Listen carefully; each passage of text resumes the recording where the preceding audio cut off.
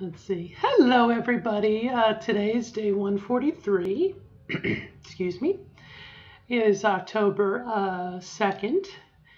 And today's the second day that my daughter has been spending the weekend with my ex-wife. So today's been kind of an odd day. There are moments where I'm like, where's my daughter? And whatnot. So, and I've been checking in with her all day, and she's doing real good. So that's good. I'm glad. I'm glad.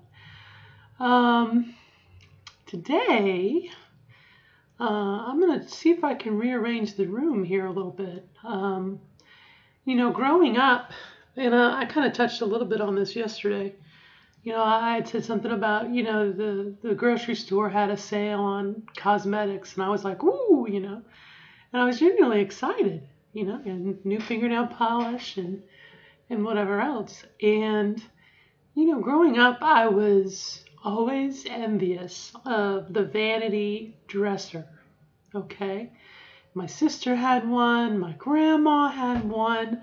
I don't think my mom had one, but it's a dedicated piece of furniture that you can have your makeup on or your, things, your hair bands. I have like hair ties and they're like tribbles. They're everywhere, And so what I'm trying to think about is, because I'm thrifty, which is another word to say that I'm cheap. I'm not cheap, I'm thrifty. I'm trying to figure out a cool way to kind of build my own station. I have had at one time like a piece of furniture that it was called a vanity, but it was like the dresser back there and a mirror on top of it. To me, a vanity is like what you sit down at, and you've got the mirror in front of you, and it's your opportunity to just me. And so anyway, I have a number of tables from my Warhammer 40K days just lying around. So I'm trying to think of how I can build something or make something. Back when I did radio-controlled helicopters and airplanes, I would often build my own, way of storing the drivers or the hex wrenches and all my tools and everything. So there's got to be a way. I mean, I'm not going to put a piece of particle board on the wall and, sort my nail polish on the particle board, although that's a good idea. But I just want something, kind of as I am in my second childhood here, is what I'm calling it. I'm in my second puberty, my second growing up. I'm experimenting, and I want to have my fingernail polish out arranged by color, and I'm tired of having my brushes. Let me grab what I got here. I have all my makeup and whatnot like in a tackle box, which is cool because like before, if I needed to put it away, I could put it away, slide it under my bed. Nobody would know what it was. Not that I was hiding, but it was convenient. And now it's like, but I want that, I don't know. Like I said, I'm having my second childhood, puberty, whatever you want to call it, adolescence, condensed. And I'm not saying I want a poster bed with the canopy and the frills on it, although that would be cool too. But, again, I'm seeing what I can do. It occupies my mind as well as, keeps me focused, something functional.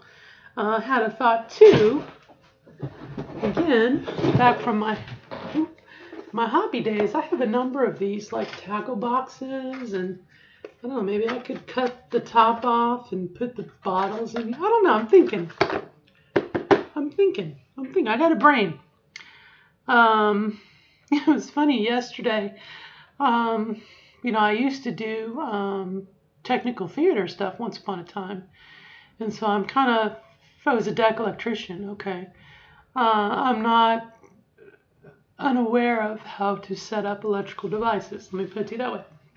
So as I was doing I was setting back up the amplifier and speakers and yesterday. I'm like, You know, I'm not afraid to get a pair of wire clippers and rewire and set up my speakers and whatnot. So it's like, again, I was just kind of like, you know, I am building the world that I want. I am building the house that I want around me. I am, you know, it's not an aggressive thing as much of just, you know, if I have time and opportunity, you know, I can make my, you know, granted, you could say, well, duh, you're 45, 46 years old. You can do what you want to do around your house.